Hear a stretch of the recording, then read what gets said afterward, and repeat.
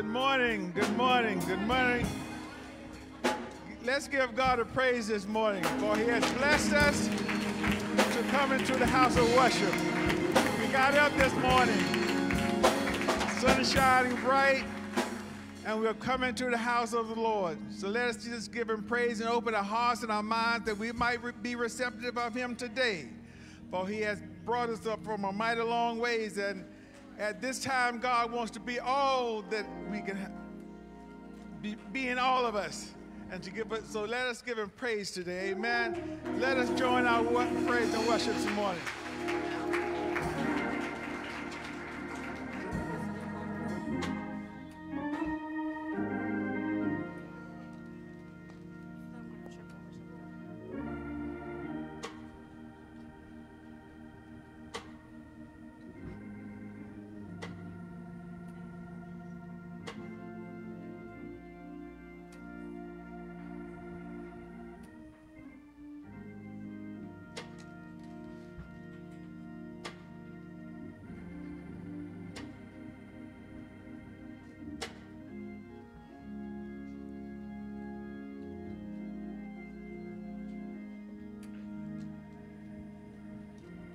Sometimes discouraged, but not defeated. Cast down, but not destroyed. There are times I don't understand, but I believe it's turning around for me. And I've had struggles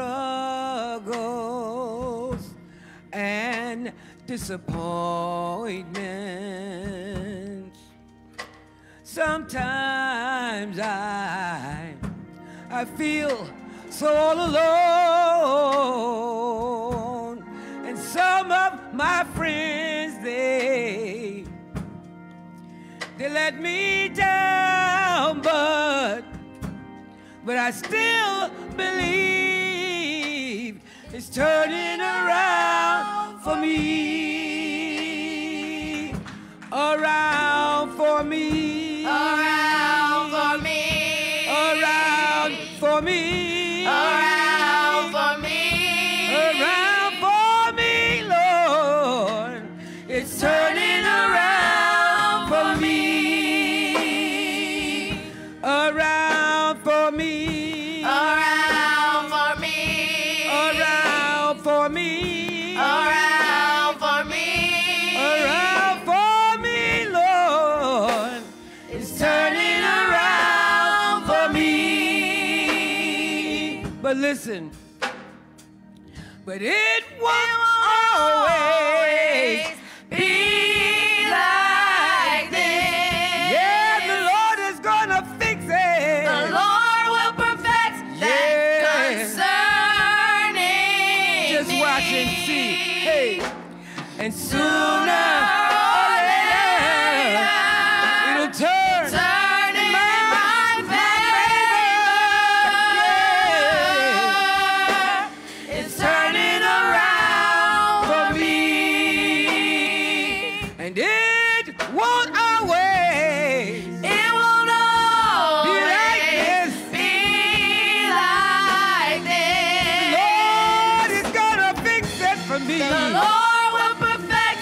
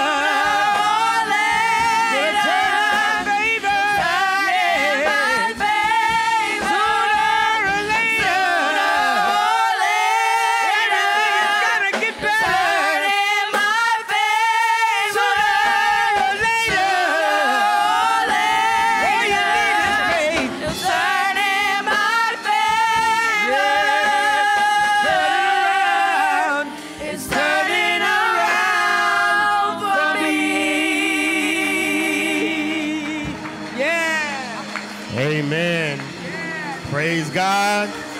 Amen. Amen. Yeah. Hallelujah. Thank you, Jesus.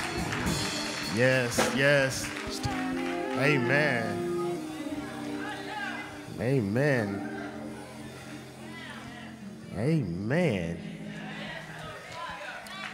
Amen. Don't y'all enjoy that? Amen. I know that spoke to some of you in here, didn't it? Amen. Because y'all have had some turn it around moments, haven't you? You've had some times where God has actually turned it around in your favor. Amen. So I want to just first take this time in this moment to welcome you to Union Baptist Church. Amen. Welcome to our Palm Sunday service. This is also the day where we're going to install and ordain some people. And we also have a baptism afterwards. Amen. God is just so good, isn't he? Amen. So we're going to do this expeditiously. But do we have any first-time guests? Don't worry, we're not going to make you say anything. If this is your first time here, would you please stand to your feet? We just want to welcome you. This is your first time here? Amen.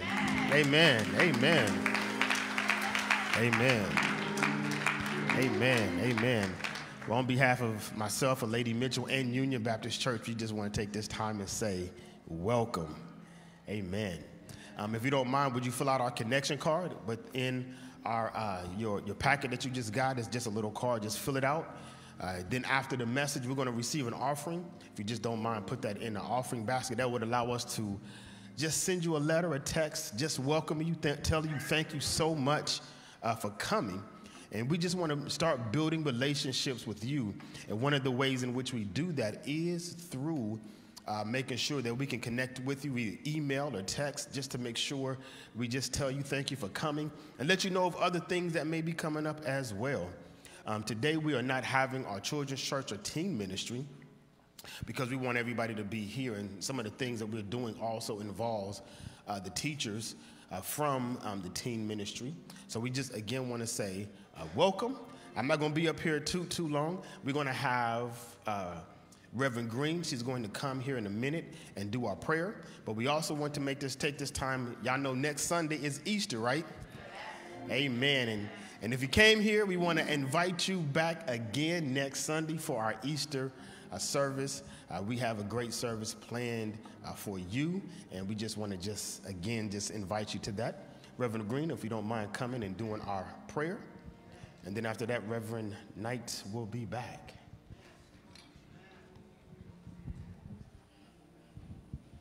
Praise the Lord. Praise the Lord. Praise the Lord. Let's give the Lord some praise. Let us pray. Father God, in the name of Jesus, your word says in John chapter 12, starting at the 12th verse, that, well, in synopsis, a great crowd had come to the festival, and Jesus was on his way to Jerusalem, and they had taken palm branches and went out to meet him, shouting, Hosanna! Blessed is he who comes in the name of the Lord. Blessed is the King of Israel. Lord God, we come to you today saying, Hosanna. We come to you saying, blessed is your name and worthy is your name. Blessed are you because you are King of kings and Lord of lords. Father God, we celebrate you today. Hosanna, we thank you and we praise you in this house today. We thank you and we praise you. We thank you because you brought us through, Lord God. You brought us to another Palm Sunday, Lord God. Thank you because we're celebrating, Lord God, not only your name, but we have people who are coming in your name to serve you. We thank you for an ordination service. We thank you for the installation service. We thank you because we are all coming to you, thanking you and praising you, because we are all ministers of reconciliation. We are so grateful and thankful. Father God, we ask that you move throughout this service, Lord God, and you just touch every part of this service, from the pulpit to the door. Bless Bella, bless First Lady Mitchell, and bless our pastor, Pastor Mitchell, Lord God, in the name of Jesus. Bless our speaker, Dr. Caldwell, as he gives a word, a right now word for today, Lord God. Bless those who are online. In Jesus' name, we thank you, because this is a day of celebration. We thank you, and we pray and say amen, amen, and amen. Thank you, Lord God.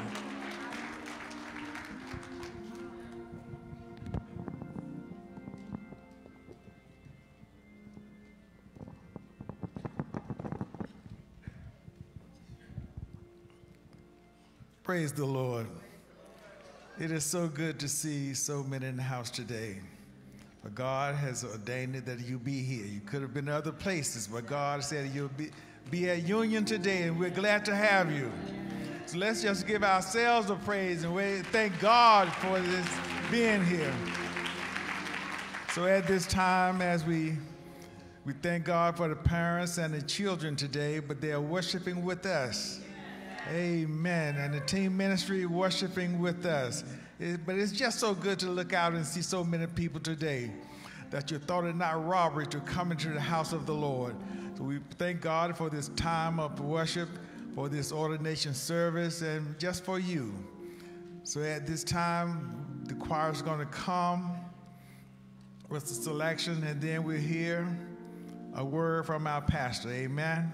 So let us silence our phones and prepare our hearts to hear a word from the Lord.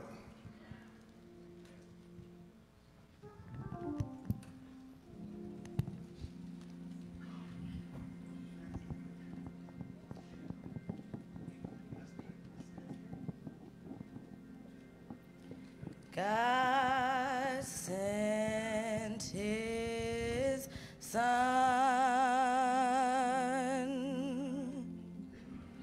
They called him Jesus. He came to love, heal, and forgive. He lived and died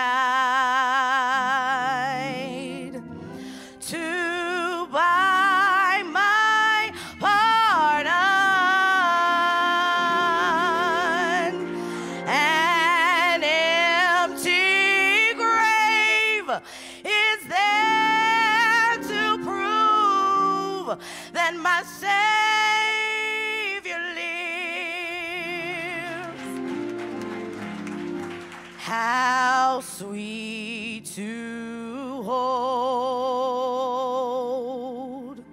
a newborn baby and feel the pride and joy he brings. But greater still, the calm assurance this child can face uncertain days because he lives, and because he lives, I can face tomorrow. Because he lives.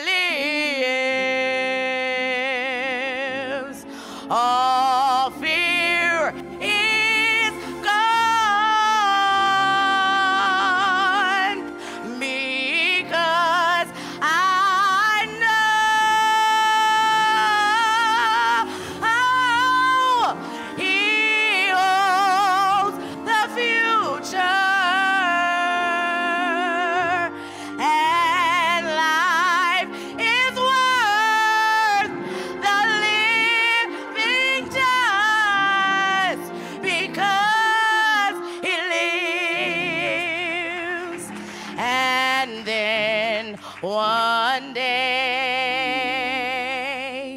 I'll cross the river. I'll fight life's fight. No war with pain. And then as death gives way to victory,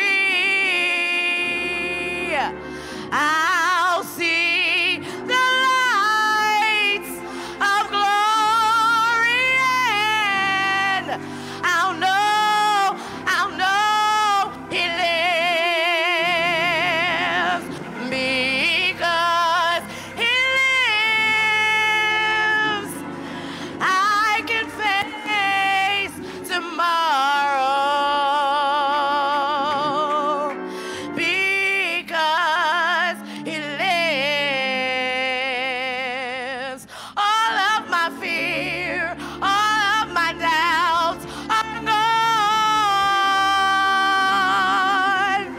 because I know, He owns the future, and life is worth, and life is worth, and life is worth the living just because He lives. Hallelujah. Thank you, Jesus.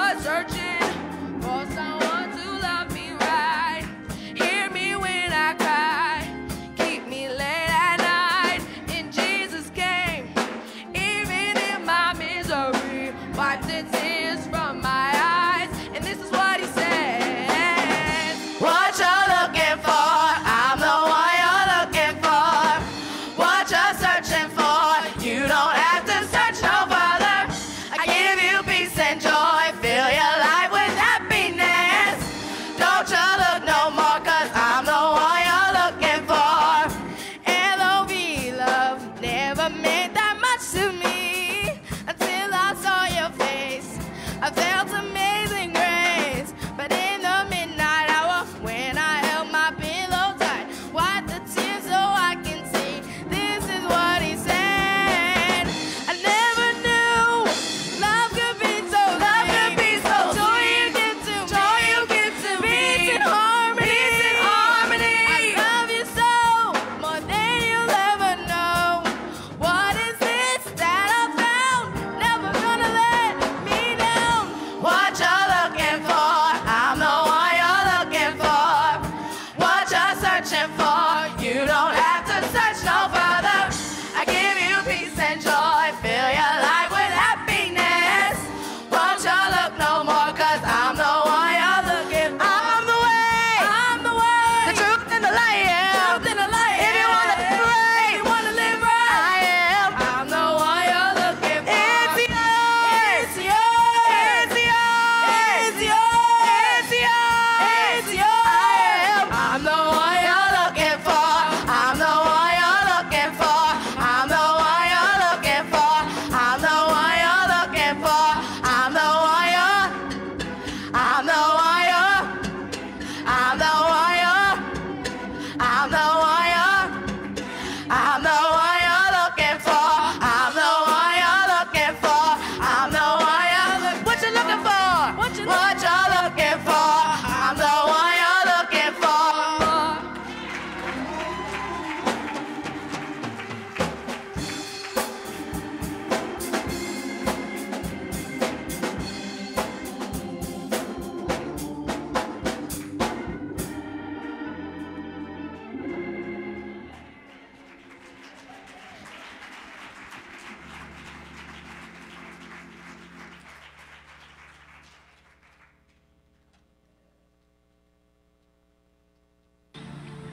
No human being on earth is a mistake.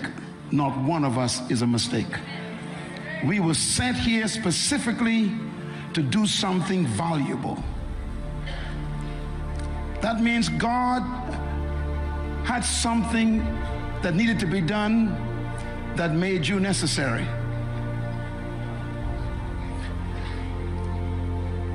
And most of us don't know our own purpose on earth. The average human being does not know why they're on planet Earth. They wake up every morning, go into a job they hate, working with people they don't like, getting paid less than they're worth, and dying too young from frustration because they don't know why they exist. And I discovered that the greatest tragedy in life is not death. There's something worse than death. The greatest tragedy in life is life without a purpose. Nothing is worse than being alive and not knowing why. This is a tragedy. To live for 80 years and still didn't know why you were here, that's a tragedy. Without a purpose, life has no meaning. It has no sense of destiny, no sense of precision. Why am I here?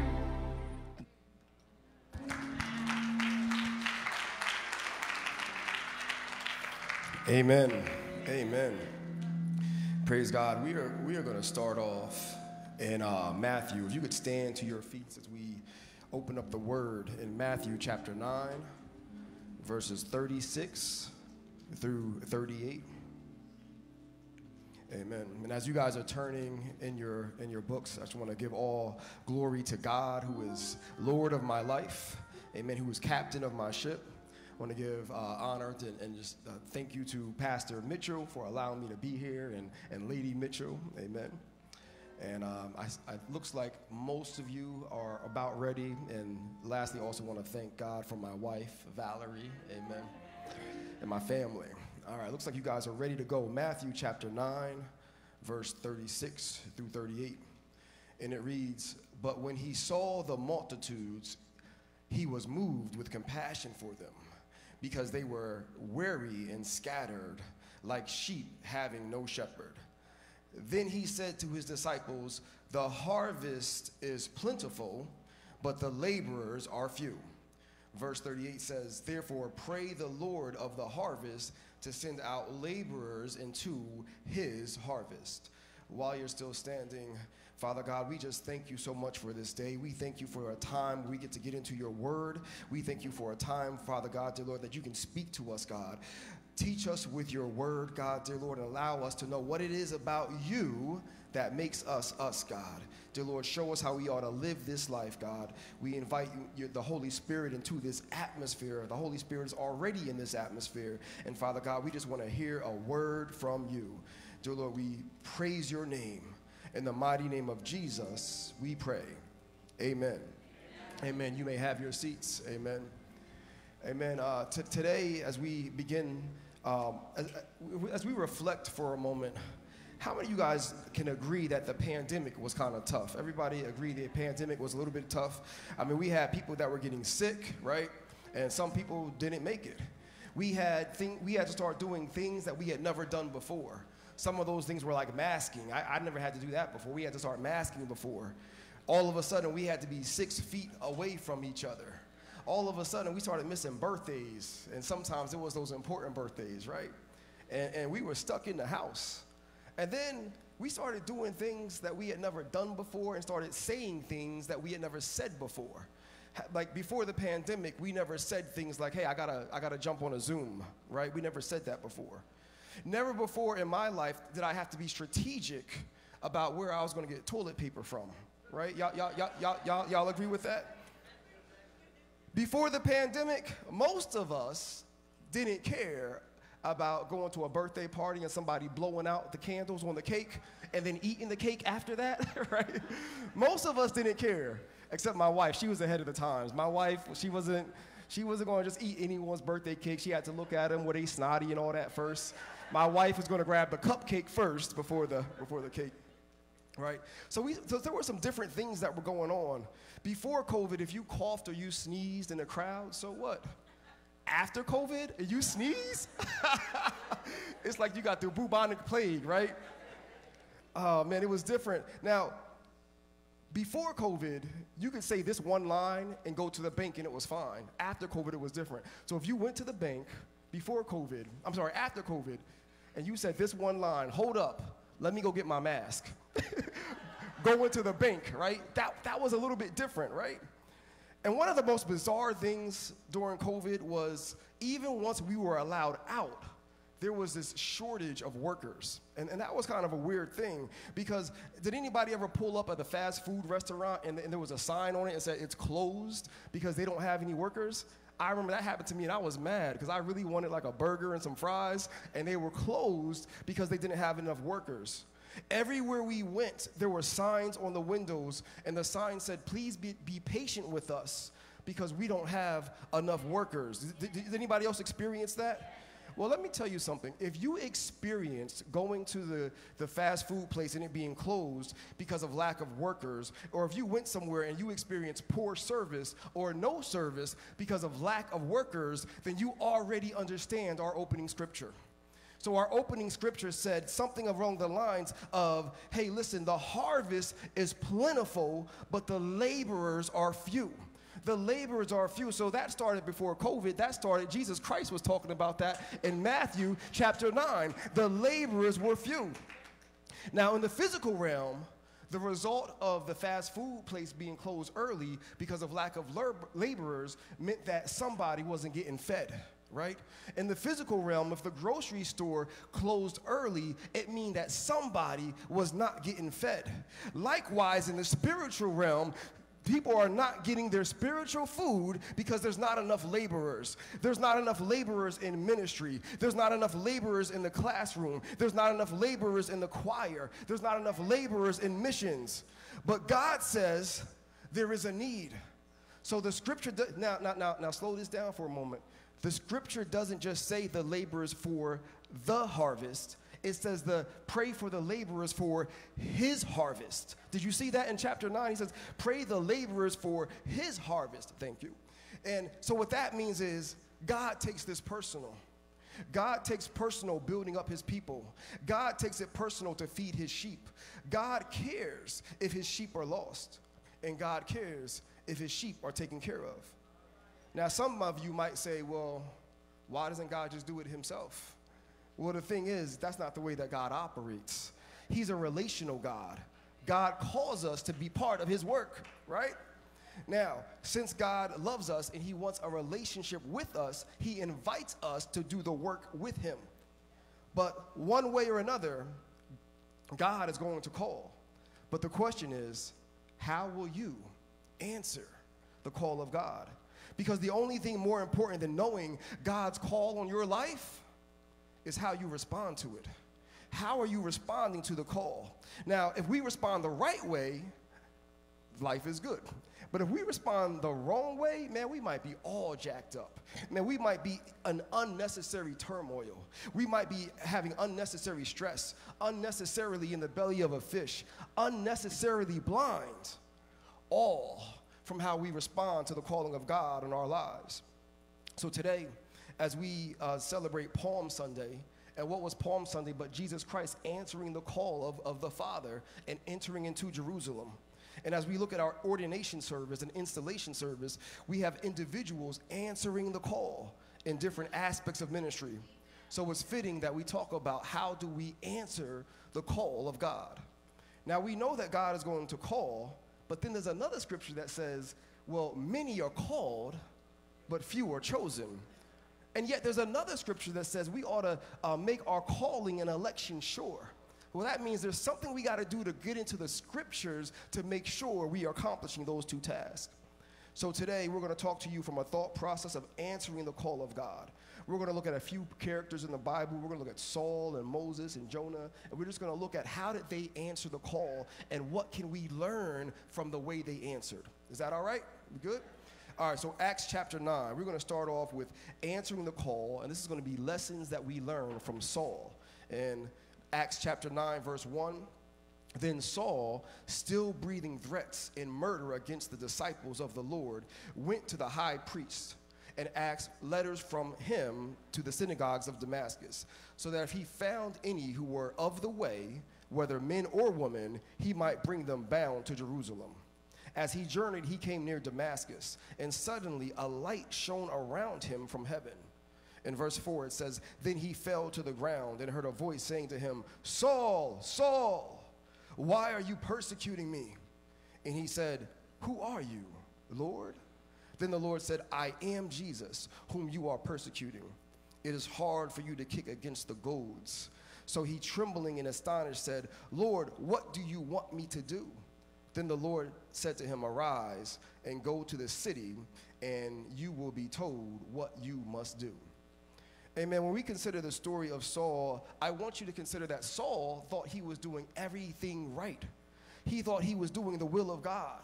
Saul was a Jew. That means he did not affirm Jesus and Jesus who he was. And he was going after all of the disciples of Jesus, the believers in Jesus. He was persecuting them, imprisoning them, and having them executed. You ever know someone who was super passionate about something and wrong? You ever know those people? Super passionate, but just wrong. In my house, we actually call that the incorrect corrector. The incorrect corrector. Going around, everything you say they got an actually for. Actually, it's like this. Actually, it's like that. Well, Saul was actualing people to death. He was literally going around killing people, right? So Saul was an enemy of God. He if you think about it, he was actually a mass murderer. He was going around killing folk because of their belief. Eventually, God would get Saul's attention by blinding him on the road to Damascus. God blinded Saul for 3 days. During Bible study, Reverend Folks, I hope y'all tuned into Bible study this past Wednesday, because Reverend Folks was dropping some knowledge. And one of the things he said physical blindness is bad, but he said spiritual blindness is worse, right? So one of the things that God does with Saul is he takes away his physical blindness because he wants him to see clearly in the spiritual. Sometimes we rely so much on our physical eyes that we totally miss what's right in front of us. Instead, we have to rely on our spiritual eyes, which means seeking God and talking to God. So eventually, God spoke to Saul through Ananias in Acts chapter 9 and let Saul know exactly who he was. Let me tell you something. There's something special about when God tells you who you are. When God lets you know who you are. When he lets you know that you are a special people. When he lets you know that he does have plans for you. When he lets you know that your steps are ordered by him.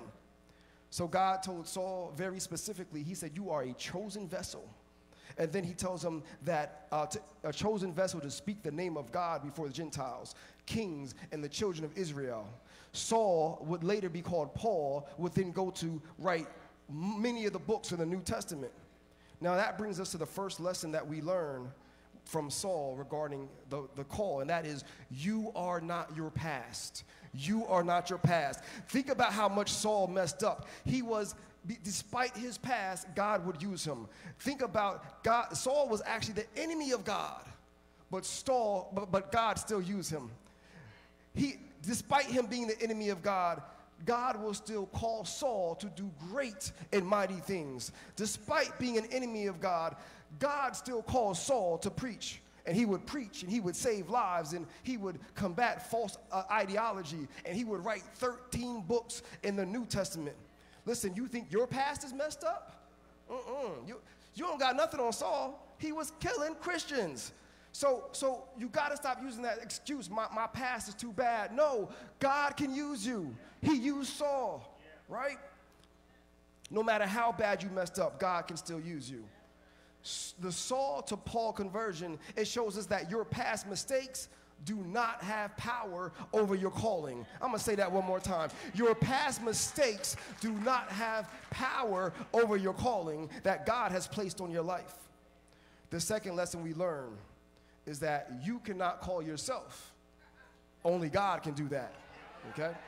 Now, I'm going to be real specific. We're not talking about joining a ministry. We're not talking about serving.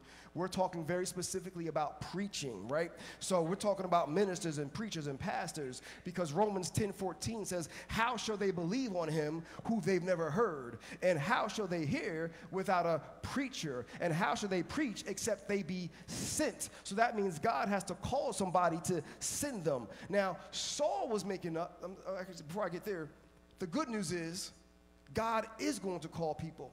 The opening scripture said, if you look at the opening scripture, it said Jesus had compassion on them because they were walking around like sheep without a shepherd. And then so Jesus said, because of that, I'm going to make it so that I position some people, and I call some people, and I ordain some people so that they're not just walking around like sheep without a shepherd. Now, when you consider Saul, when Saul called himself, that's when he was walking around doing all that incorrect correcting, right? When Saul called himself, that's when he was totally wrong with what he was doing. The call cannot come from self. It must come from God. Now, I want to be clear that God did not change Saul's name to Paul. Like when you think about Jacob to Israel, God changed Jacob's name to Israel. But this one, Paul was also already part of Saul's name, right? So he actually had, like, we have two names. Some of us have three, a lot of us have three names. Well, Paul was already part of Saul's name. So God didn't change his name. He changed his identity. He changed how his relationship. Because Saul, check this out, Saul means to ask for. But Paul means to be humble. So when Christ humbled Saul on the road to Damascus, when Christ humbled Saul on the road to Damascus, God humbled Paul. He humbled Saul, and then Paul emerged. Paul began to be used the way God wanted him to be used. You can't ask for it, but you can't call yourself. I remember a few instances before God called me to preach. I remember every once in a while, somebody would come up to me and say some things like, oh, you ought to be a preacher. And I would say, listen, I'm not getting behind anybody's pulpit unless God says it, amen? And I remember one time I was in my 20s and I went to my grandma's house, and grandma has this beautiful garden, so she had a little gazebo out there. So I went out there to read the word in the garden, and I came back in, and she said, are you sure you're not a preacher? And I said, no, Grandma, no, Grandma. I said, don't put that on me, Grandma. No, that's not it. That's not me. And I remember another time, and again, I wasn't called to be a preacher yet, but Valerie and I had gone to this party, and we had just got there, and as soon as we got there, this drunk girl came over to us. It was that kind of party. It was that kind of party. So this drunk girl came over to us, and someone called her name, and the drunk girl said, wait a minute, I'm talking to the ministers. And I said, no, that's not it. Who told you that? And I remember another time, I was at work, and I'm a physical therapist, so I was like stretching out a patient, and I'm stretching his shoulder, and we were talking about basketball and football and such, and out of nowhere, he looks over at me, and he says, why are you running from the call of God? And I said, we're talking about your shoulder, sir. But listen, I wasn't getting behind anybody's pulpit until I heard it from God. And then I remember very clearly one day God said, listen, I need you to write, I need you to preach, and I need you to teach. And that's what I've been doing since he called is I need you to write, preach, and teach. So that's what I'm going to do. But the call must come from God. There's one more point from Saul and media ministry. This is not going to be up there. Don't worry about it. He just gave me this one last night. But point number 3 from Saul is that it says it's hard to kick against the pricks. It's hard to pick the New King James Version says goads, but the New King James says pricks. And so Jesus told Saul it's hard to kick against the pricks. And so what that means is that in farming language, if they wanted to get some oxen to go a certain direction, they would hit them with but they would nudge them with a stick, okay? But this wasn't any ordinary stick. This stick had some spikes on it or some thorns on it. Now, if you moved in the same direction that the farmer was urging you to go in, life was good. But if you kicked back or moved back against the stick, then that's when you got the pricks. That's when you got the spikes. And so God is telling Saul, if you do what I asked you to do, then it's going to be all right. But if you try to go against me, it's hard to go against what I'm telling you to do. So Saul started to learn, I got to do what God says when he says it. Amen? Amen. Let's go to our next person we're going to learn from. We're going to learn from Moses when it comes to answering the call of God. What did Moses have to say? We're going to read Exodus chapter 3. We're going to read verses 1 through 12. Exodus chapter 3, verses 1 through 12. Now, Moses was tending the flock of Jethro, his father-in-law, the priest of Midian, and he led the flock to the far side of the wilderness and came to Horeb, the mountain of God. There the angel of the Lord appeared to him in flames of fire from within a bush. Moses saw that though the bush was on fire, it did not burn up. And I want you to know that God is going to get your attention in different ways. He got Saul's attention by blinding him. He got Moses' attention with a burning bush. But God, he might even get your attention by talking to you in a still, small voice, right? And so there's a lot of different ways that God will talk to you.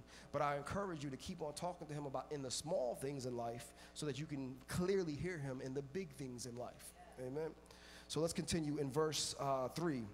So Moses thought, I will go over and see this strange sight, why the bush does not burn up. When the Lord saw that he had gone over to look, God called to him from within the bush, Moses, Moses. And Moses said, here I am. Let's pause right there. I want to tell you one of the best things you can ever do in life is that when God calls your name to say, here I am, here I am. But we'll find that Moses, he says, here I am, but he wasn't right there with Isaiah, because Isaiah said, here I am, send me. But Moses wasn't there just yet, right? Okay, so in verse 5, do not come any closer, God said. Take off your sandals, for the place where you are standing is holy ground. And verse 6, then he said, I am the God of your father, the God of Abraham, the God of Isaac, and the God of Jacob. At this, Moses hid his face because he was afraid to look at God. I want you to notice that when God calls you, he's going to make it very clear. He's going to make it very clear and reveal himself to you as he did with Moses. In verse 7, the Lord said, I have indeed seen the misery of my people in Egypt. I have heard them crying out because of their slave drivers, and I am concerned about their suffering. So I have come down to rescue them from the land of the Egyptians and to bring them up out of the land into a good and spacious land flowing with milk and honey, the home of the Canaanites, the Hittites, the Amorites, the Perizzites, the Hivites, and the Jebusites. And now the cry of the Israelites has reached me, and I have seen the way the Egyptians are oppressing them. If we can pause right there for a moment, I just want you to consider that God sees the oppression of his people.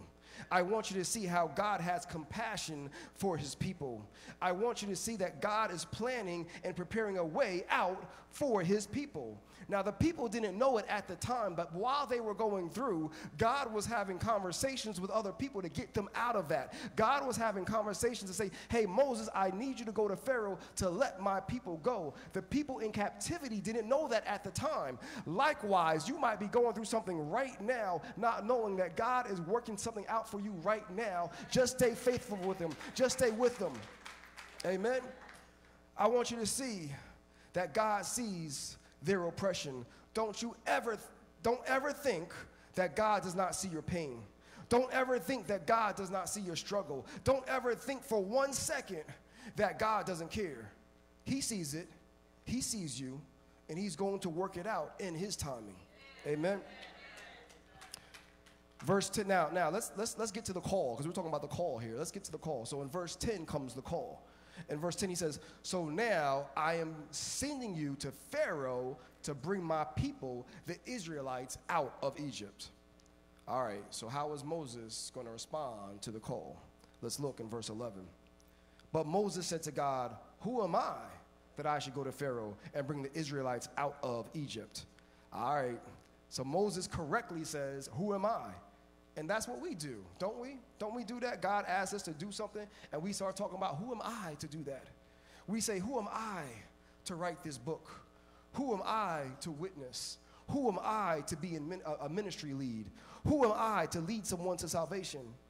God calls, and we start doubting. Now, the way that God answers him ought to give us some hope. God doesn't say to Moses, he doesn't. If you read when we read this, look at this. God doesn't start giving him a pep talk. He doesn't say, hey, Moses, you're great. You can do it. You're the best. He doesn't say any of that. In fact, God doesn't even begin to address Moses' insecurities. Instead, this is what he says in verse 12. And God said, I will be with you, and this will be the sign to you that it is I who have sent you. When you have brought the people out of Egypt, you will worship God on this mountain. And that brings us to the first lesson that we learn from Moses when it comes to answering the call. And the first lesson is, if God has called us to do something, he will be with us. Come on now. He was trying to figure out, how am I going to do this? Don't worry about that. God is with you. The Alpha and Omega is right next to you. The God of this universe is in you. The power from on high is upon you when God has called you. See, we need to shift our perception from our own insecurities to the solid foundation that is found in God. Insecurities means what's in me, in me. We have to shift that perception to the external foundation of God. Because if God is with you, who can be against you? Amen? Who can be before you? So we'll continue this story in Exodus chapter 4, verse 10 through 17. In Exodus 4, 10 through 17, then Moses said to the Lord, O my Lord, I am not eloquent, neither before nor since you have spoken to your servant, but I am slow of speech and slow of tongue. You see here now, Moses is leaning even more so into his insecurities. He starts saying, I'm slow of speech, I stutter. And how about you? What excuses are you giving God? I'm too young. I'm too old. I'm too busy. I'm not saved enough. I'm too fine, right? All the excuses you give God. Someone said, I'm too short. I'm not going to tell you who said it. I heard him.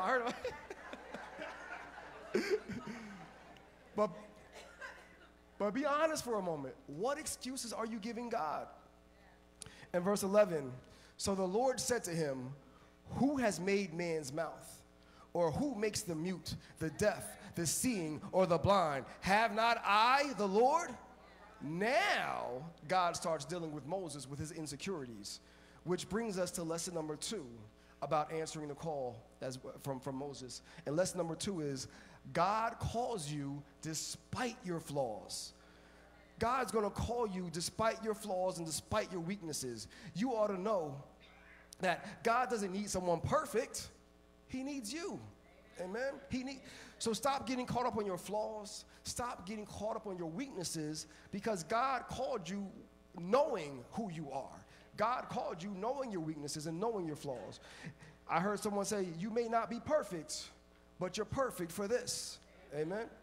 All right, let's get into verse 12. Now, therefore, go, and I will be with your mouth and teach you what you shall say. Lesson number 3 from Moses about answering the call is God will empower and equip who he calls. I want you to check out, just listen to Psalm chapter 8, verse 3. It's not going to be on the screen, but just listen to this for a moment. Psalm 8:3, it says, when I consider your heavens, the work of your fingers, the moon and the stars, which you have ordained. I want you to know that when God ordains something, he orders the steps of that thing. He sets the boundaries of that thing. See, once God ordains, he will empower it to operate in the fashion that he created it for. When God calls someone or ordains someone, there is a pattern. I want you guys to get this pattern. If you guys can get this pattern, it'll be cool. So the pattern is he creates, he positions, and then he empowers, okay? Now, check out this pattern in the physical. God created the sun. He positions it, and he empowers it to give life, give light, heat, and so on. Y'all see that? Look at the pattern in the physical. Look at the moon. Okay, so God created the moon. He positions it, empowers it to reflect light at night, impact gravity, have an effect on the tides, and so on. And so now, if God created you and positions you and empowers you to give life and have an impact and build the body of Christ, and so on. You see the pattern? You see the pattern? So God creates, he positions, and then he empowers. Okay, so now back to Moses. Hey, Moses, if God calls you, he's going to empower you to do what God called you to do. So we see God will empower the very weaknesses that you have. Oh, you couldn't fix those weaknesses before? Okay, watch what happens when God gets to it. Oh, you couldn't stop that habit before? Watch it become non-existent when God gets to it. Oh, watch the things that you lust for are no longer desirable once God gets to it. But even with that, Moses wasn't there yet. Moses, he wasn't with Isaiah yet. He was still with here I am. He wasn't with send me just yet. So Moses still did not understand, right? When we get to the next verse, verse 13, but he said, oh, my Lord, please send by the hands of whomever else you may send. So now Moses is saying, can you please send somebody else? I don't want to do this. Can you just send? And we laugh, but we do the same thing, don't we? We do the same thing. We do the same thing. Can't so-and-so do it? You know what? Pastor's not busy. Pastor can do it. Pastor, he said, amen. They do that to him. They do that. So we say, can you send somebody else? And Moses said, can I send somebody else? And that's what brings us to our 4th lesson from Moses. And the 4th lesson is, there is nobody better than you for your calling. There's no one else better than you for your calling. Why? Why no one else? Well, here's why there was nobody better than Moses. Here's why. Moses was uniquely positioned on both sides of the battle. He was one with the Israelites because he was an Israelite, and he was one with Pharaoh because he grew up in the palace. So now he is uniquely positioned to impact both parties. He is uniquely positioned to understand both parties. He is uniquely positioned to persuade and lead both parties. Can you send someone else? No! There's nobody else that can do what you do. There's nobody else that has been positioned the way that God has positioned you. Nobody else. God has positioned you. Check the pattern. He creates, he positions, and he empowers. That means there's something unique about your background, your likes, your dislikes, your pain, your joy, your suffering, your victories. There's something unique about your testimony that is going to speak to specific people. Can he send someone else? Nope, you're it. You're it, Doc. There's some unique things about you that he has ordained and positioned in you. That means there's no one better for your calling than you. Amen. Let's continue in verse 14. So the anger of the Lord was kindled against Moses, and he said, is not Aaron the Levite your brother? I know that he can speak well, and look, he is also coming out to meet you. When he sees you, he will be glad in his heart. So listen, even Aaron had a calling. Even the background characters have a calling and a purpose. Even they have a call. That's why 1 Corinthians 12:15 tells us that we are all one in the body of Christ. So that the foot cannot say to the hand, I'm not a hand, so I'm not the body.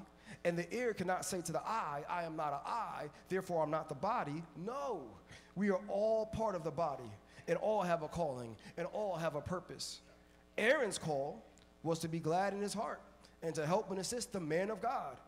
So you might not be Moses, or you might not be Aaron, but let me tell you, child of God, you have a purpose and a calling in this life.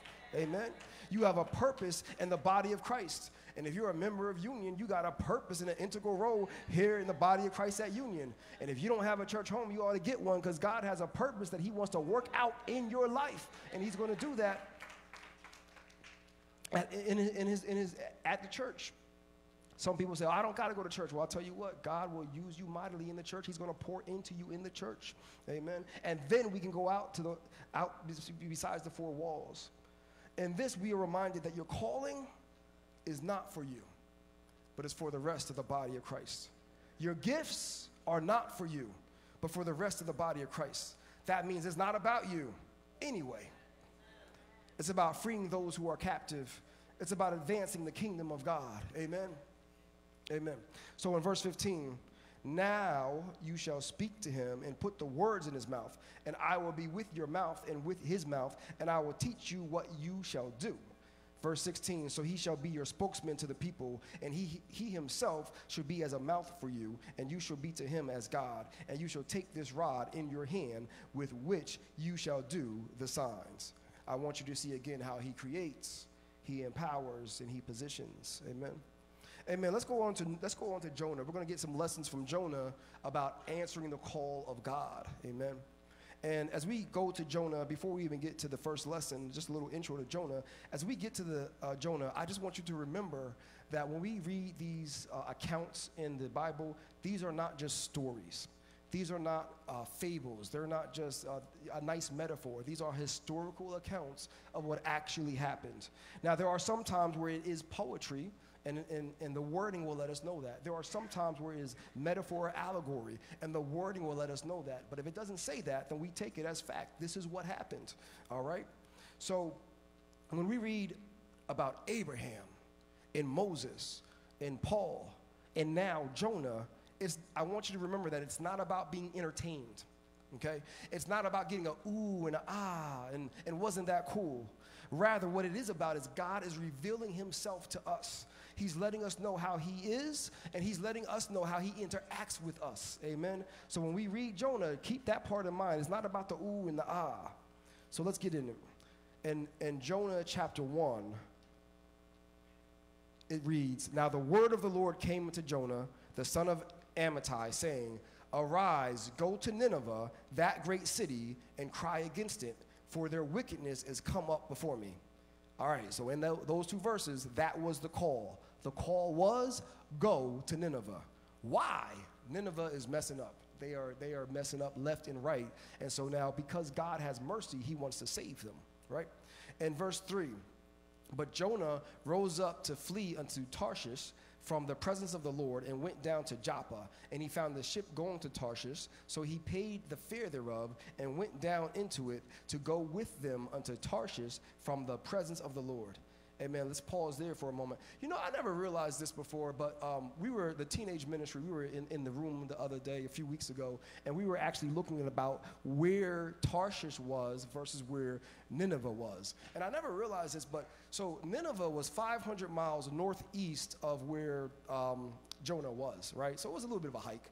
But what Jonah does is he gets on a boat to go 2,500 miles the opposite direction. So for us, so we're in Delaware. If you're watching online, we in Delaware. So that's like God saying, hey, I need you to go to Boston or a little bit north of there. And we say, no, we're going to get in a car and go to California. Jonah was going in the total opposite way. Now, it would be one thing if he just said, no, I'm going to think about it. He didn't do that. It would be one thing if he said, no, I'm not going to do that right now. But he got up to go the total opposite way. And so now God is going to start dealing with him on his disobedience to the calling. Amen. All right, here we go. So how did God respond to the disobedience? In verse 4, but the Lord sent out a great wind into the sea, and there was a mighty tempest in the sea, so that the ship was like to be broken. Now, don't just jump to Jonah being in a fish. We can't do that. We have to look at this. Before there was ever a fish, God first sent a storm. By the way, as we discussed today, you might hear me say fish, and you might hear me say whale. The Old Testament says fish, but Jesus, when he talks about it, he says a whale. So I'll say fish or whale. It'd be interchangeable. So anyway, so check this. God responded by sending a great and mighty storm, which brings us to our very first lesson. God will get your attention in the midst of your disobedience. Amen. God will get your attention. And when God gets your attention, listen, let me tell you this. It's not going to be a nice, warm, fuzzy feeling. He ain't going to send that. He's not going to give you an email with a heads up and an FYI. He ain't going to do that. But he's going to get your attention. And he's going to get your attention in a way that it might not seem all that comfortable. And when he gets your attention, I want you to see the order. Before there was a fish or a whale, there was a storm first. Listen, sometimes God is sending you some storms trying to get your attention, and he just wants some obedience from you. He just wants you to say yes, and he wants more than lip service. He actually wants you to do what he's asking you to do. Some people say, how did I get here? How did I get here? Because you ignored the first few storms that I sent you. And Jonah starts to ignore the storm. My prayer for you, my prayer for me is that we do not ignore the storms that God sends us. So, what unnecessary storms are you going through? Because God is looking for a yes from you. Perhaps God is sending some storms your way. And how will you respond? Now, over the next few passages, Jonah asked the sailors to throw him into the sea. And I want you to know, he still wasn't being obedient yet. He was trying to give up. He was trying to say, yeah, there's a big storm. I still don't want to go to Nineveh. Just toss me in because I'm done with this. God still has mercy on him. God still has compassion on him. And you might say, well, how could he be compassionate? Because he threw him in the fish. Well, he could have been dead, right? Sometimes God is getting your attention in some ways. God, why are you doing this to me? Because I love you. Because I love you and because I'm giving you some tough love. Amen? So now, that's going to bring us to our next lesson from Jonah. And the lesson is, God is preparing something for you for your obedience or for your disobedience, okay? Now the Lord had prepared a great fish to swallow up Jonah, and Jonah was in the belly of the fish 3 days and 3 nights. Now, a lot of people have a hard time believing that Jonah was in the belly of a fish for 3 days. Some people get real scientific-y with me, and I love science. I do. I'll talk science with you all day, especially the human body, right? But they start saying things like, oh, he couldn't have had enough oxygen. Or they say, oh, the stomach acids would have devoured him. You guys have heard this. But here's what the skeptics miss. The skeptics, if you go back and read the scripture in verse 17, it says, the Lord prepared. Now that's a mic drop right there. You could stop right there. If it says the Lord prepared, then who are we to tell God what he can and cannot prepare? Come on now. We have this thing that we do where we put God in a box. Oh, we say God can perform miracles, but only some miracles. Listen, I'm here to tell you today, if God can prepare the Red Sea to part and let the Israelites walk out of their captivity on dry land, then God can prepare a well for Jonah to save Nineveh. If God can prepare manna from heaven to rain down on the Israelites to eat, then God can prepare a well for Jonah to save Nineveh. Come on now, if God can prepare the fire for Meshach, and Abednego and walk through and they were not burnt, then God can prepare a well for Jonah to save Nineveh. We have to stop putting limits on God and what we can do. How dare we, knowing good and well that we are miracles ourselves, tell God that he can't do that miracle? Knowing the very fact that some of you are miracles right now just sitting in that seat. For if only they knew, what you went through to be in the seat that you're in right now, that means God could do a miracle. Amen? Make it make sense. Listen, can we just talk about the preparation of God? We said in verse 17, he said, the Lord prepared the fish. Can we talk about the preparation of God right now? If God prepared a well for Jonah and his disobedience, I can't even imagine what God is preparing for me and my obedience. Can you think about that for a moment? I can't even imagine what he's going to prepare. Can you imagine when he says he's preparing a mansion for those who love him? He says, I'm preparing them. I can't even imagine when he says, eye has not seen, nor ear heard, neither has it entered into the heart of man, the things which God has what? Has prepared for them that love him. We can't tell God what he can and cannot prepare. But how about you? How will you answer the call of God? Because God is going to prepare a consequence for your disobedience or a reward for your obedience. How will you answer the call? The third lesson we learn from Jonah is that it's not about you. It's not about you. Listen, the call, it wasn't for Jonah. It was through Jonah. The storm, it wasn't for Jonah, but to save Nineveh. The well, it was meant for Jonah, specifically to save Nineveh. Your call, it might be to you and through you, but it's not meant for you. It's meant to save souls. It's meant to heal the brokenhearted. It's meant to empower the body of Christ, send laborers to his harvest. Amen. Speaking of miracles, let's learn from our very last person we're going to learn from today when it comes to answering the call, and that's Jesus Christ. Amen. What are some lessons we can learn about answering the call from Jesus? The lesson one, we're going to throw lesson one up there. The lesson one is the humility of Christ. When Jesus Christ answered the call, there was something about his humble nature that we ought to be able to grab something from. If we look at the scripture in Matthew chapter 21, verses 6 through 9. So the disciples went and did as Jesus commanded them. They bought the donkey and the colt. They laid their clothes on them and set him on them. And a very great multitude spread their clothes on the road. Others cut down branches from the trees and spread them on the road. Then the multitudes who went before and those who followed cried out, saying, Hosanna to the Son of David. Blessed is he who comes in the name of the Lord. Hosanna in the highest. From this scripture, we get the very idea of that term of Palm Sunday. So now Jesus is coming into Jerusalem, and he's answering the call of God, of the Father. Now, some people will call this Passion Week, because this was 4 days before Jesus Christ was crucified. Amen. It was right before his resurrection. And so now they are actually laying down the palms before him, right? And so as Jesus Christ is doing what God called him to do, and he's entering in, the way he entered in was really interesting, because you think he would have came in like the President of the United States. You think he would have came in like a king, but he came in a different way.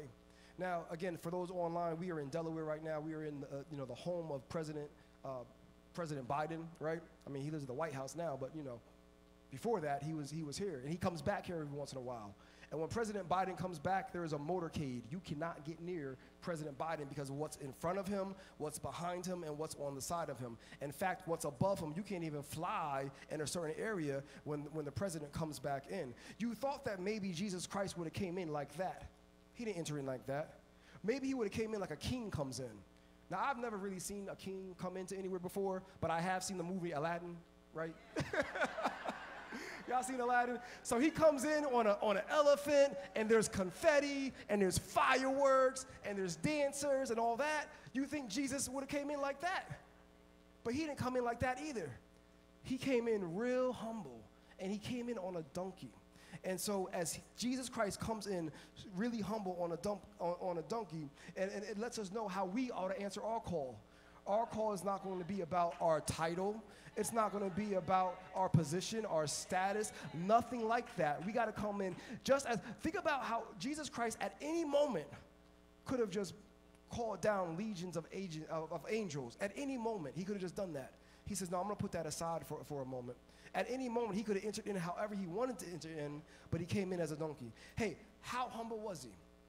2 Peter 2:6 says it like this, who being in the form of God did not consider it robbery to be equal with God, but made himself of no reputation, taking the form of a bondservant and coming in the likeness of men.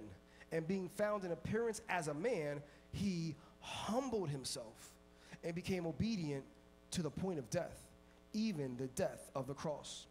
So on this Palm Sunday, as we answer the call of God, let us be humble enough to serve one another. Let us be humble enough to put aside our status, put aside our money, put aside our reputation, and humble enough to serve as we emulate Jesus Christ in answering the call. Amen. Amen. Amen. We're about to close up. Matter of fact, we in our last scripture. You guys did good. We're in our last scripture. Our last scripture is going to be in 2 Peter 1:10. And I don't know about you, but when it comes to my calling, I don't want to fall. And I don't want to stumble. Amen. And unfortunately, we see all these examples of fallen and disgraced pastors and fallen and disgraced ministers. We even see fallen and disgraced gospel artists, right?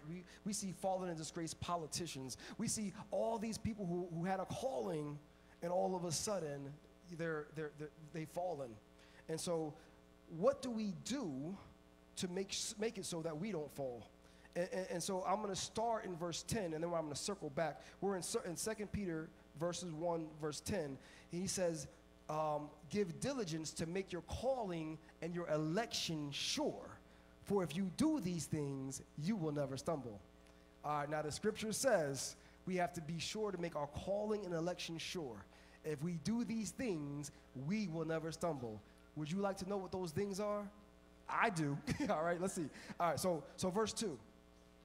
Grace and peace be multiplied to you in the knowledge of God and of Jesus our Lord, as his divine power has given to us all things that pertain to life and godliness through the knowledge of him who called us by glory and virtue.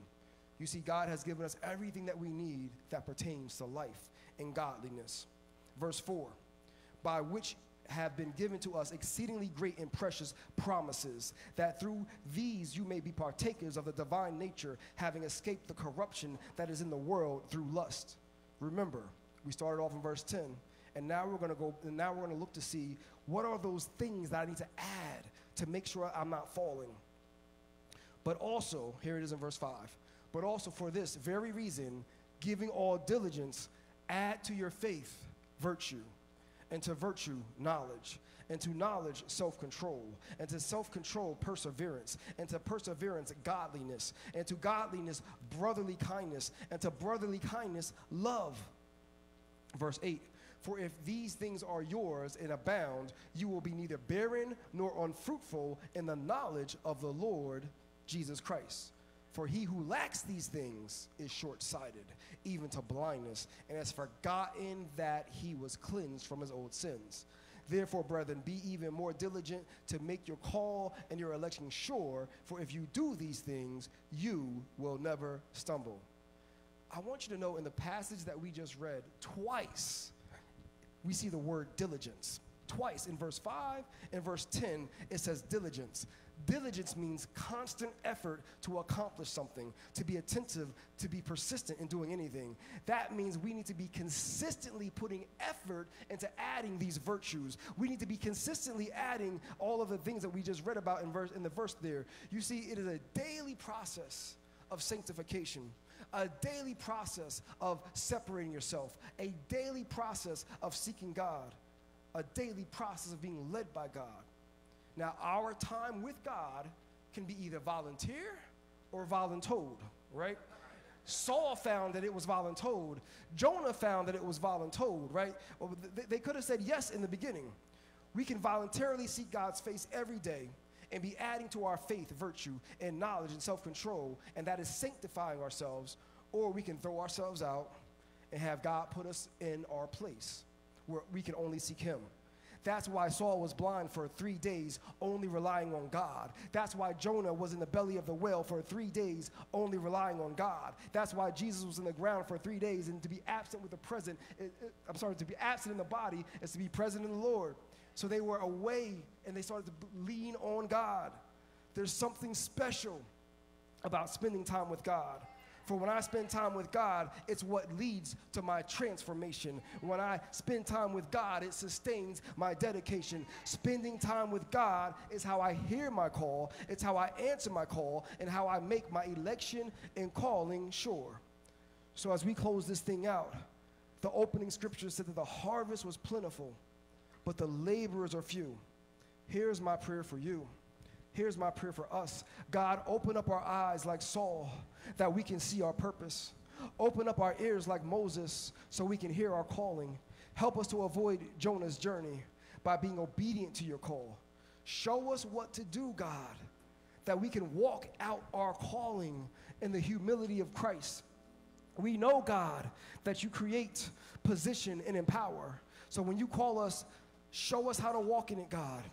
So when we hear the call, we can respond not like Moses with "here I am," but like Isaiah did with "here I am, send me," because that's how we answer the call of God. Amen. That's all I have for you today. Amen. Thank you, God. Thank you, Jesus. Amen. As the deacons position themselves, amen. Is there anybody here that you've not yet had a chance to accept Jesus Christ as your personal Savior? Amen. Amen. You can't even begin to get that call from God if you have not yet accepted Jesus Christ as your personal Savior. And check what we said earlier. We said God will position some people, and there's some people positioned at the front right now that can pray for you. There's some people that are positioned right now at the front that have been empowered. Amen. Is there anybody, as all eyes are closed and all heads are bowed, if there's anybody here who has not accepted Jesus Christ as your personal Savior, amen, we just want to pray with you. Amen. We just want to pray with you. The next call, maybe you don't have a church home. Amen. And maybe God is unctioning you, and maybe God is urging you that maybe Union is the church for you. The scripture earlier said that it's hard to kick against the pricks. It's hard to kick against the goads. And so God is urging you that Union is the place. Is there one? Amen. We just have some people that want to pray with you, talk with you.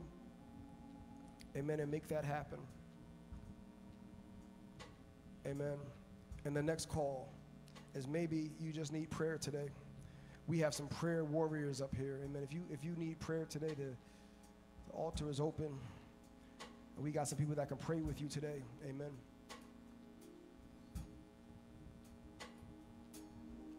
Maybe God has been calling you to do something, and you want to come up here and get prayer about that very thing. Amen. The altar is open. For my people online, if you would like salvation, you can text the word salvation to 302-389-5655. Amen. If you're looking for a church home, you could also use that same number and just text the word join, 302-389-5655. Just text join, and somebody will be with you. Amen. Father God, dear Lord, we love you, God. We praise your name, God, dear Lord. We thank you for inviting us to be part of your ministry, Lord, in the name of Jesus.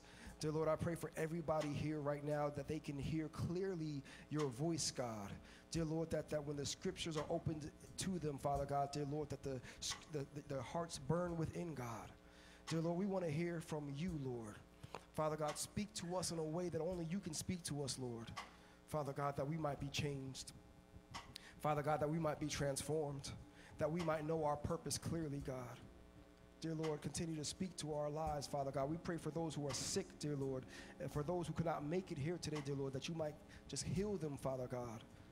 Dear Lord, we pray for those, dear Lord, that are going through some things that they can't even speak about right now, dear Lord, but you know what's going on.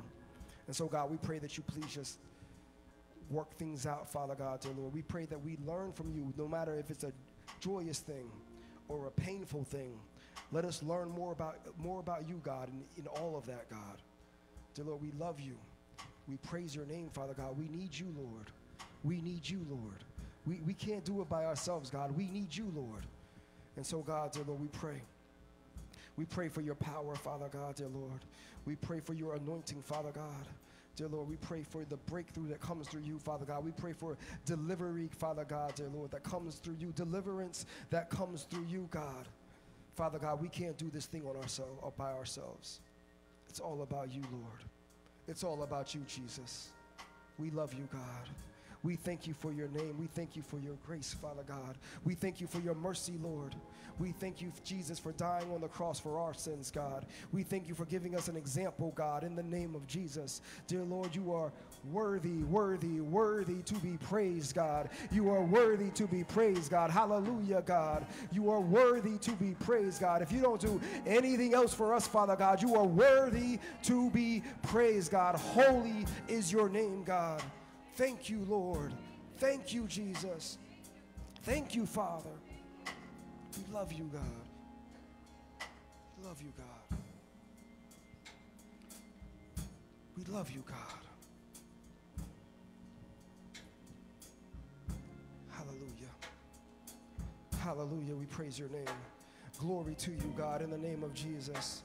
Hallelujah, Father God. Hallelujah. We love you, Lord. Hallelujah. We love you, Lord. Oh, the song says, I love you, Jesus. Oh, I love you, Jesus. Thank you, God. Thank you, Father. In the mighty name of Jesus, we pray. Amen, God. Amen.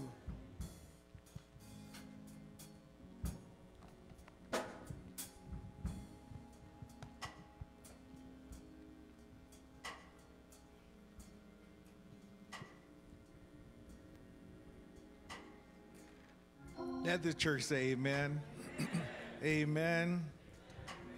We thank God for the message and the messenger today, God's call. At this time, we will have our announcements.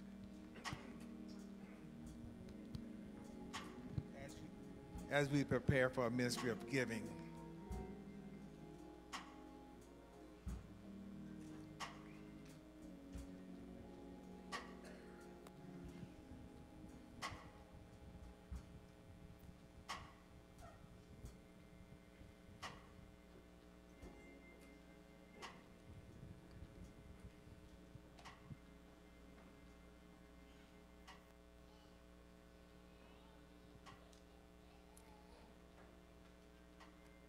Have you enjoyed the word today? Did you hear?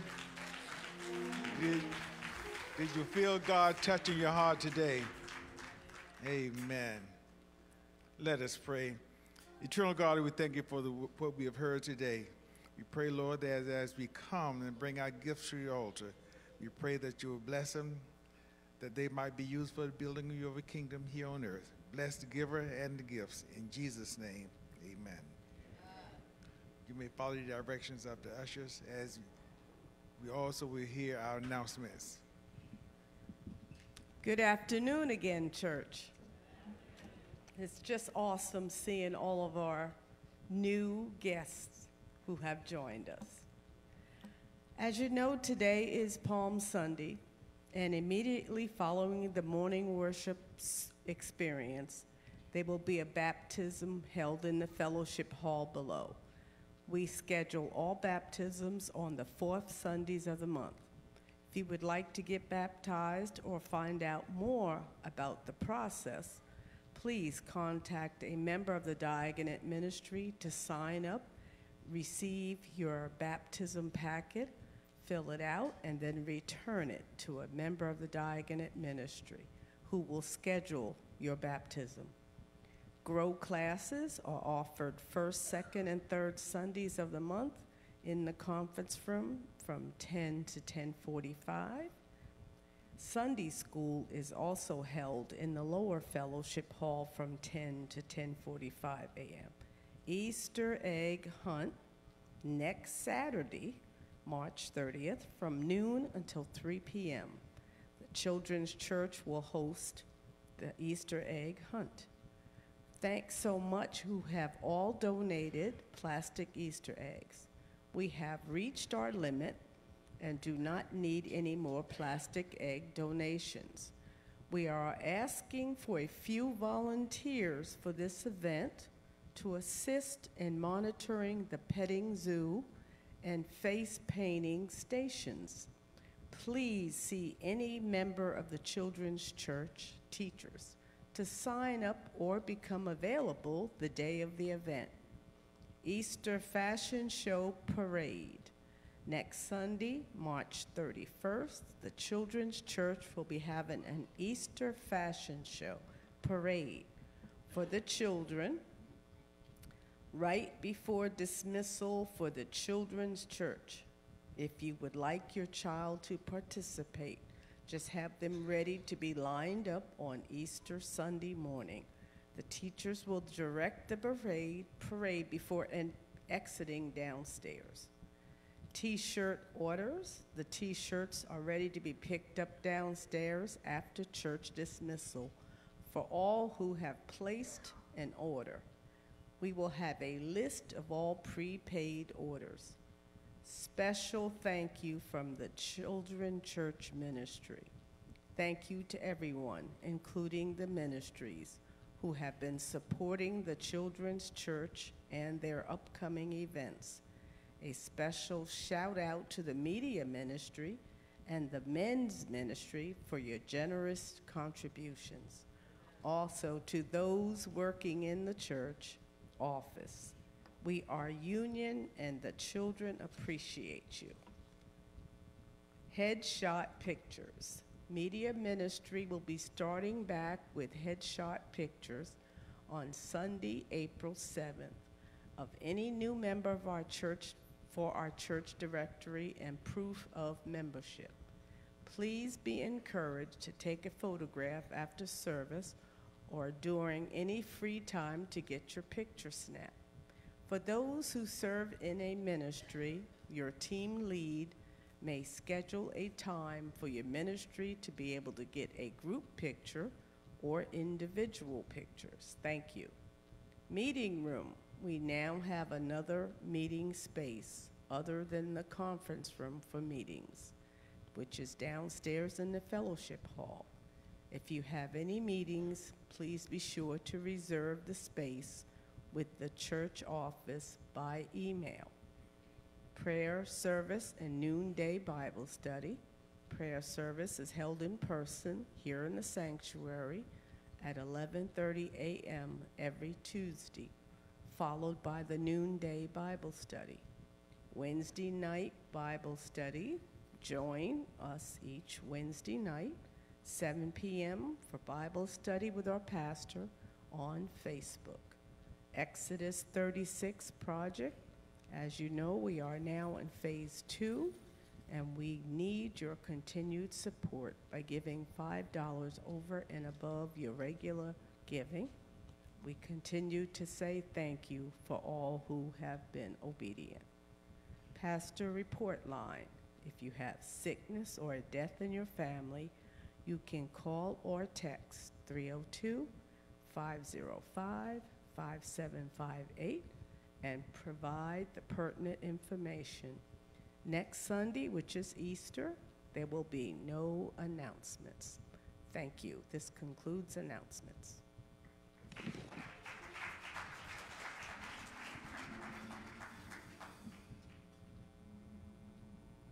Amen, Union. We are about to get into our installation and ordination service. Before we do, I just want to make sure that we are on the same page with the announcements. This coming Saturday, please, ma'am, please, sir, bring your children out to the Easter egg hunt. That is going to be right here from 12 to 3, and we're going to have face painting, and I'm not going to be painting no faces, but we're going to have somebody painting faces for you, a petting zoo, and also the Easter egg hunt. And then the following day is Easter, and we are going to have our Easter service, which is going to be right here in the sanctuary. We're going to have a good time as well. This coming week, I'm going to actually cancel Bible study on Wednesday. Y'all can still have it on Tuesday. And I'm gonna ask you to attend one of the IMA services. We got a couple of this week, and let's go support IMA. Amen. All right, I see we are finished with the offering, so we will get into our installation and ordination service, and then right after that, we do have a baptism downstairs in the fellowship hall. We have someone getting baptized, and that is actually, I know you may not like what I'm about to say, that is actually more important than what we are about to do right here, because that shows this young man's dedication to God, and he's making a public display to the world that he has accepted Jesus as his Lord and personal Savior. Amen. And so I ask each of you to, right after this, to go down to the fellowship hall and let's support this young man in his baptism. Amen. All right. Would all of the ministry leads come to the front and face me? All of the ministry leads.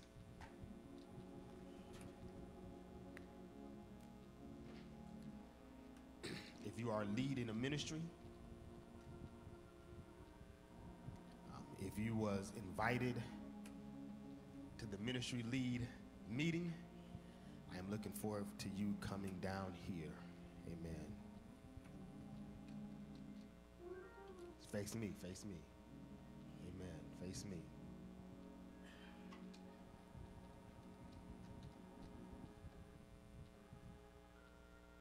I may have to move down a little bit. Amen. All of the ministry leads.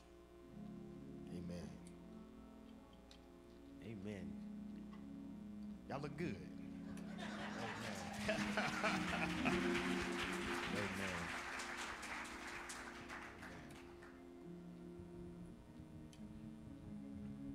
All right. So ministry leads,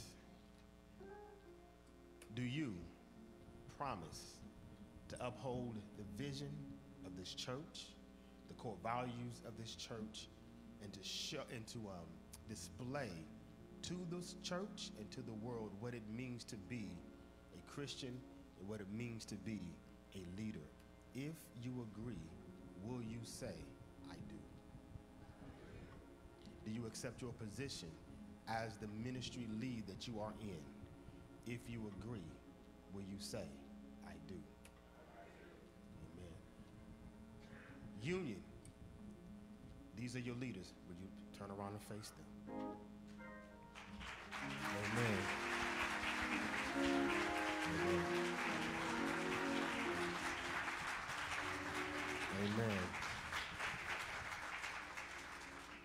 Union, do you promise to follow, to listen, to support them in their endeavors as they lead each ministry that they're in? Union, if you agree, will you say, we do? We do. Amen. Leads, would you please turn around and face me? We're going to pray over you, leads, and we're going to ask if Reverend Knight will come and pray over you as we install you as ministry leads. Then when we get finished installing you as ministry leads, we're going to ask that you take your seats in the first two rows here, because we're going to need your help as we install the officers. Amen.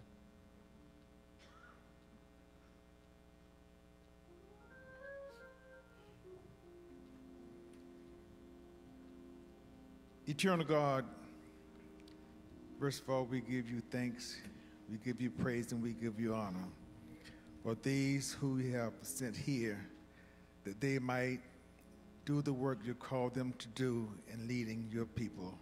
For we know that we are all servants of yours, doing the work you have called us to do.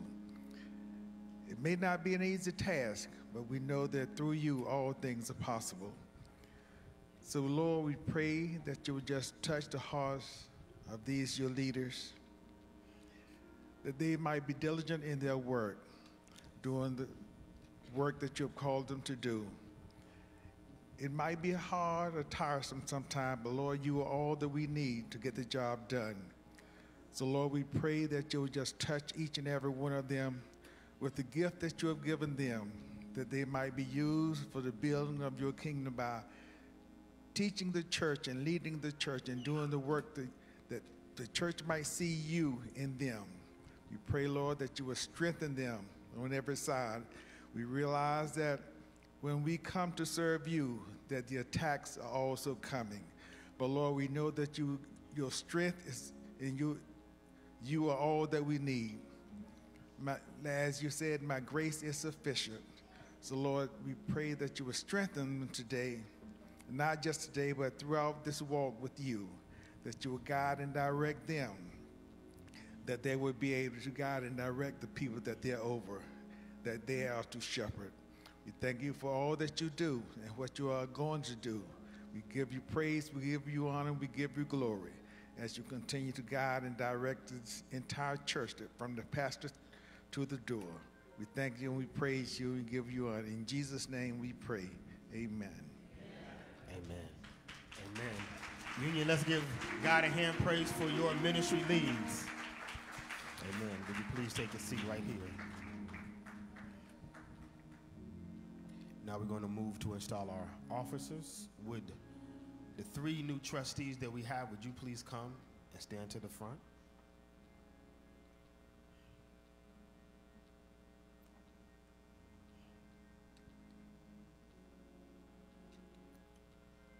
Would you please turn around and face me? Amen. The appointment given to you by the fellow members is not one that should be taken lightly. It is imperative that you guard your behavior, your words. In a special sense, you are an example to this whole congregation of what men and women of God should do. Be concerned with the needs of this church family. Be full of wisdom and spirit. Be versed in scriptures and ready to give a witness. You are not just trustees, but you are also children of God. You are not just trustees, you are also leads in this church. You are not just trustees who takes care of the building, but you also have to be concerned with people as well. Trustees, do you accept this role? If you do, would you answer, I do?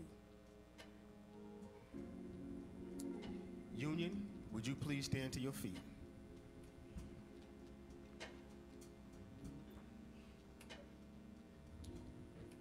And I'm going to talk to Union. Union leadership has been entrusted and delegated to individuals since the apostolic times. Since the early church, this has been a constant thing over and over and over again. Union, do you acknowledge and receive these new trustees? If you do, would you acknowledge by saying, we do?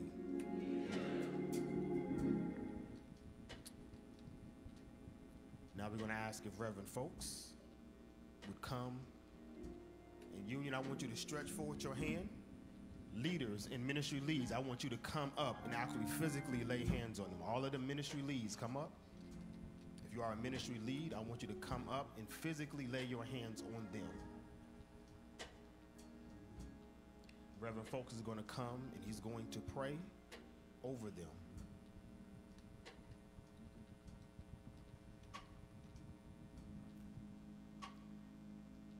God, our Father, we come now at this time in this place, this your people. We ask now in the name of Jesus that you would touch the hearts of your ministry, of your leaders. We ask now that you would touch the hearts of your trustees. Remind them that you are entrusting to them the care of your people. We pray, Father, that we will not take this lightly, but that they will go forth and do it to the glory of you. that whatever they do, whether they eat or drink, they will do all to the glory of God. Father, we pray that you will uphold them on every side. We pray that you will encourage us as Union to uphold them and to encourage them as they go. We ask this in the blessed name of Jesus. Amen. Amen. Union, would you turn to Union? Would you welcome and accept your new trustees?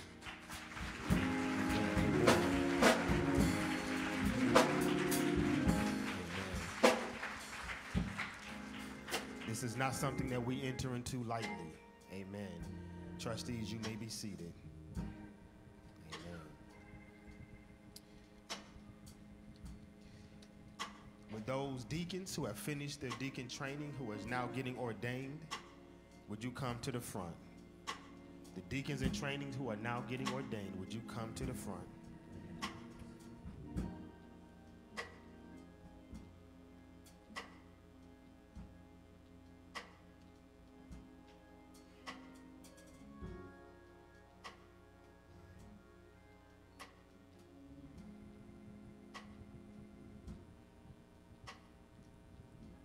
My brothers and my sisters, you have been bestowed a great responsibility by being selected and trained to be deacons in this church.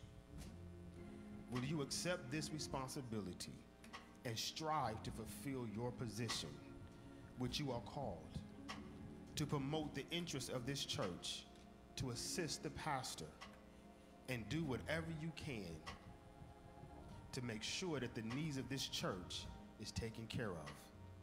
If you agree, would you say, I do?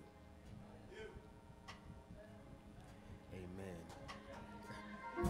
Do you accept responsibility to promote the scriptures, the vision, constitution, and message of Union? If you agree, say, I will. Will you accept the office of a deacon in this church and promise to faithfully to perform the duties required in this church? If you agree, will you say, I will? Will you promote and cooperate with the pastor and to further the interest in this church by promoting harmonious and effective working of all its ministries? If you agree, will you say, I will? Union, would you please stand to your feet?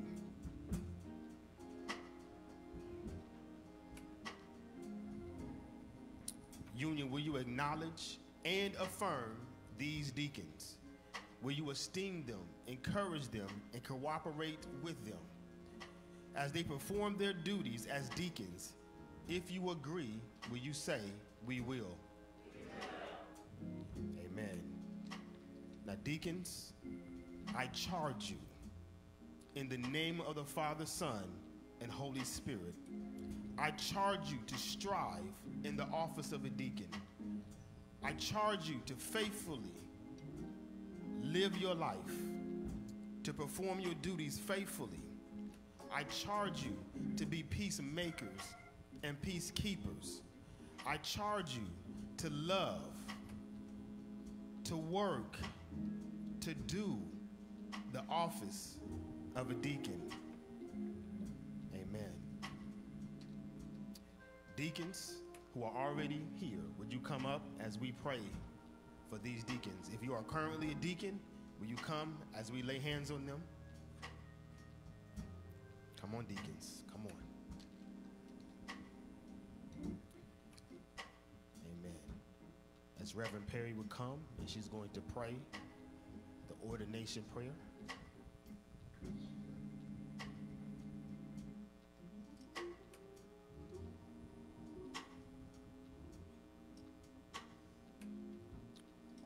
Father, thank you. Thank you as we look out upon these deacons today, the newly ordained and those who've been laboring for a while. We thank you for them today, Lord. We pray for their hearts, Lord, to be encouraged, to be strengthened as they know that they are called and empowered by you. Help them, Lord, to look out among the congregation and answer the question, answer to the response when the call comes out to say, here am I, send me. May they, as Dr. Caldwell said this morning, be able to look out on the people with compassion. Thank you, Lord, for hearts of compassion. Scripture says Jesus looked upon the people with compassion and was moved.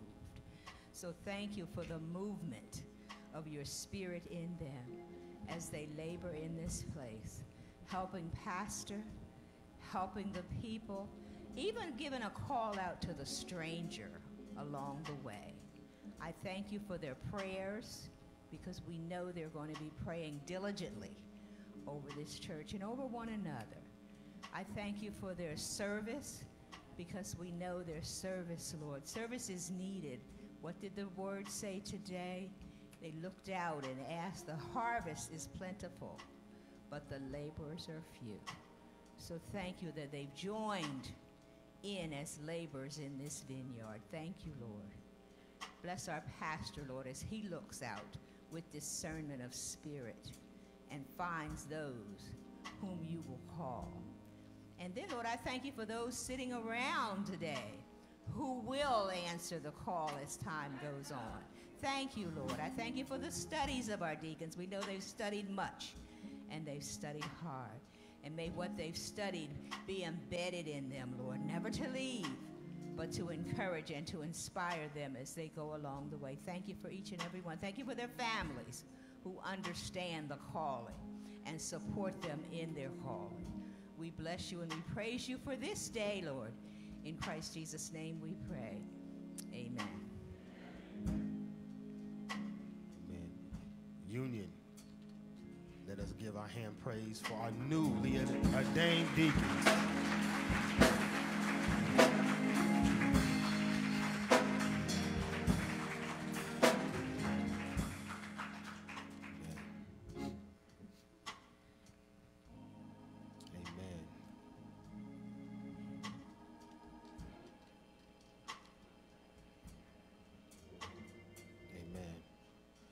With the ministers who are going to get ordained, would you please come to the front and face me?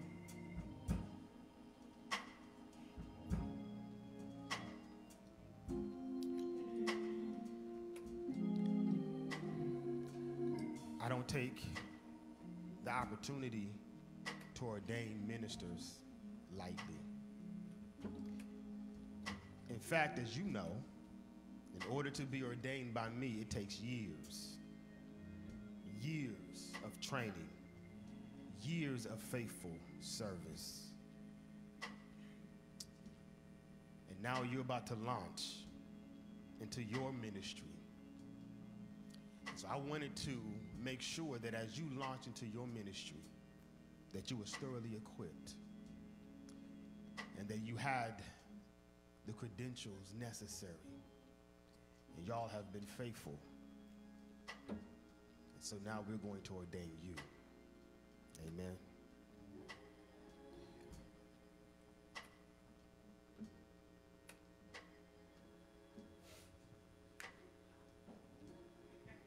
We're going to license you. We will license you. You can sit down. We will give you a license, okay? Okay. Amen.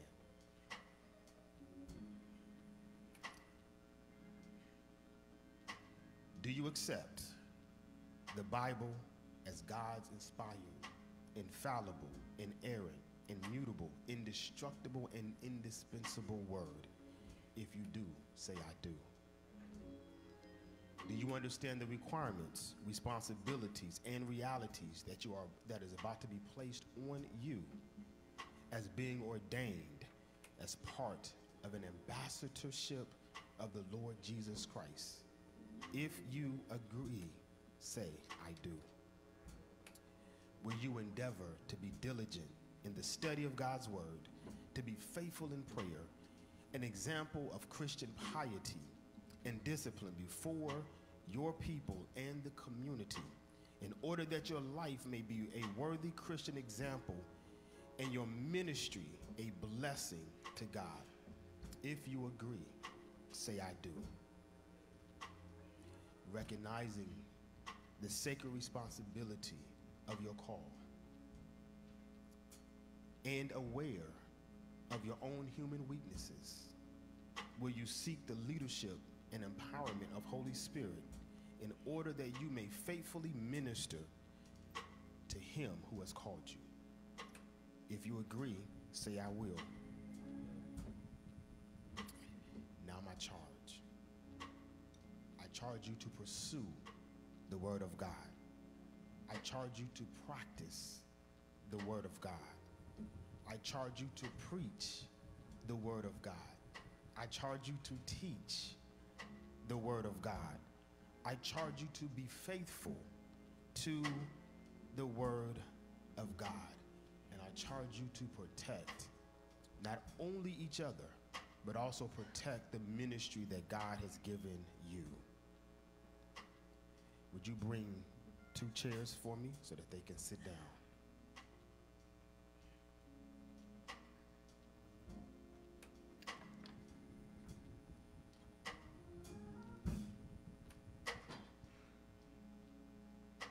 Amen. I'm going to anoint you. Facing the crowd.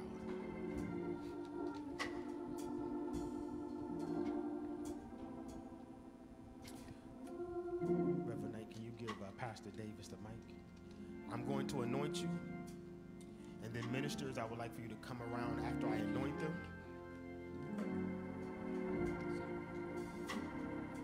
And then Pastor Davis will pray over them. You can be seated.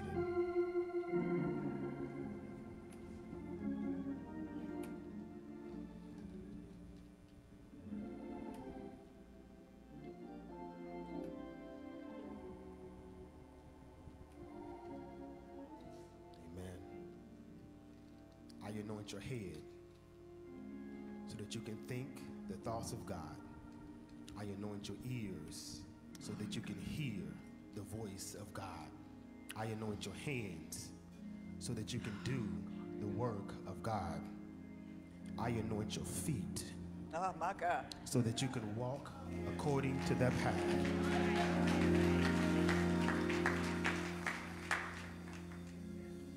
I anoint your head so that you can think the thoughts of God. Your ears, so that you can hear the word of God. Your hands, so that you can do the work of God. And your feet, so that you can walk the path of God.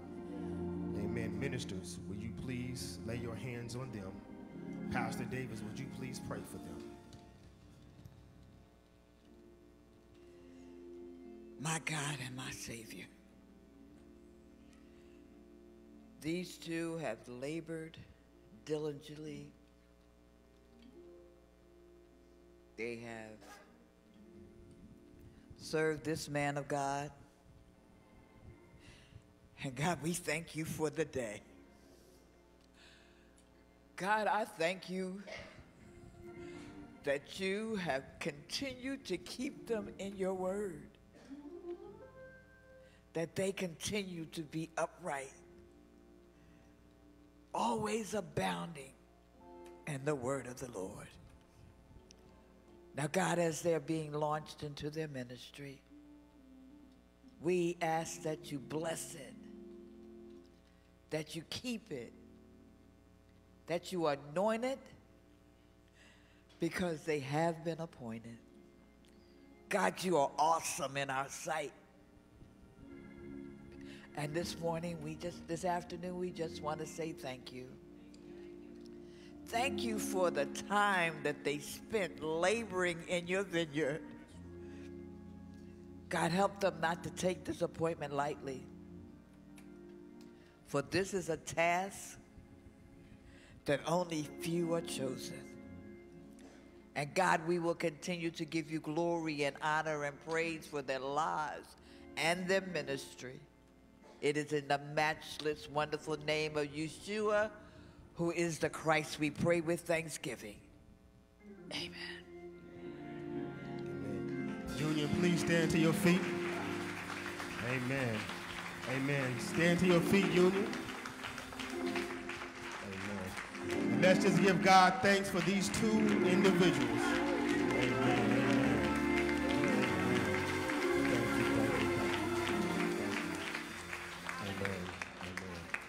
You may be seated. Amen. We just have one more thing to do.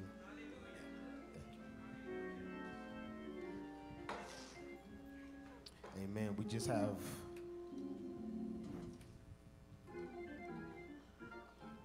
one more order of business, and then we'll get down to the baptism. Based off of our Constitution, we had three or personal things. We had three trustees that rolled off of our trustee board. Would you please stand so that we can give God praise and thank you for your service? The three, amen. Amen. Thank you, thank you, thank you. Thank you. You may be seated. Amen. Amen. We have 4 deacons. 3 of them are rolling off, and 1 of them is being emeritused. Mother Ballantyne, would you please come to the front? The 3, because she's going to be getting emeritused today. Amen. The 3 that are rolling off is Deaconess Beecher, Marsh, and Mills. Would you please stand to your feet so we can give God praise for your service?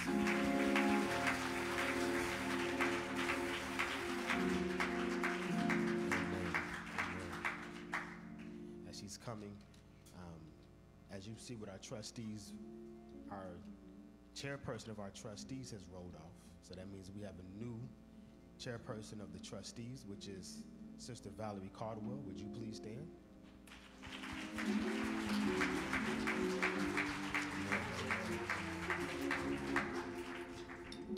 And thank you. And I have been the chairman of the deacon board for almost 3 years now. Amen. And now we're going to transfer that to Deacon Justice. Amen. He's all the way in the back.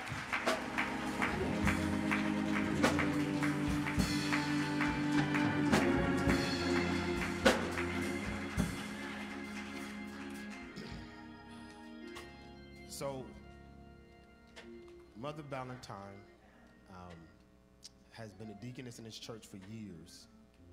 And one of the things that we offered our deacons the ability to do was to get emeritized. That is kind of similar to like retiring from being a deacon.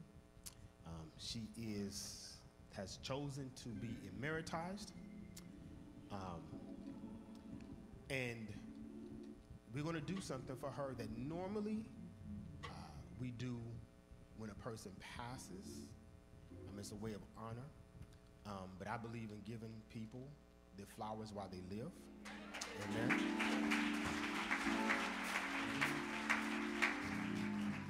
So, some years ago, her husband, who had passed away, was honored with a bench right here by putting his name in memoriam. Is that how you say that? Memoriam? Amen. And this is the plaque right here that was on that pew right there. We're going to give that to you in honor of your husband. Amen.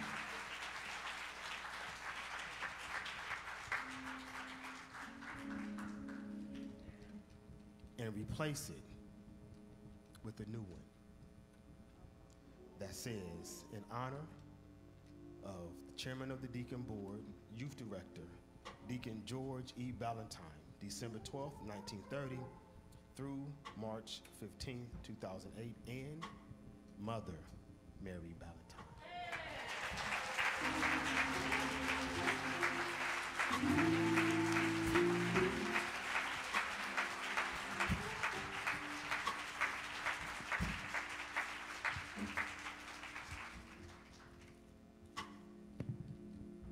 Would you allow me to place this on the bench for you?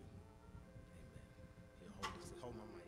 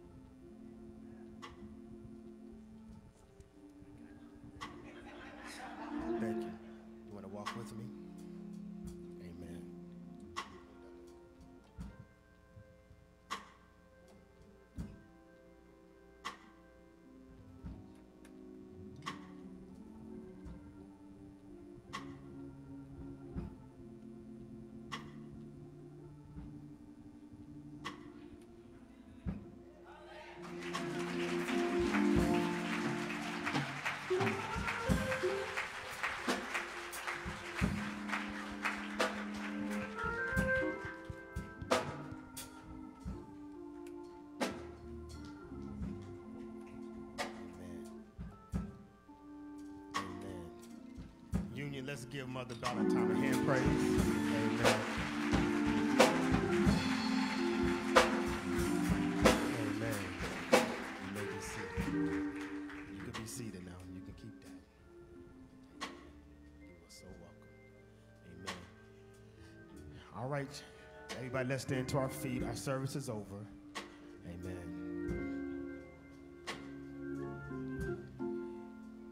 Amen. Let me just bless you and then ask everybody to join us downstairs in the fellowship hall for our baptism.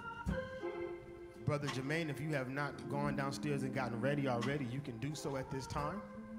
Amen. If you're ready, then amen. We will be right down there with you shortly. Let me close out with a blessing. May the Lord bless you. May the power of God be upon you this week. May the Holy Spirit comfort you and give you peace. And may Jesus' blood redeem you forever. In Jesus' name we pray. Go in peace, go in peace, go in peace.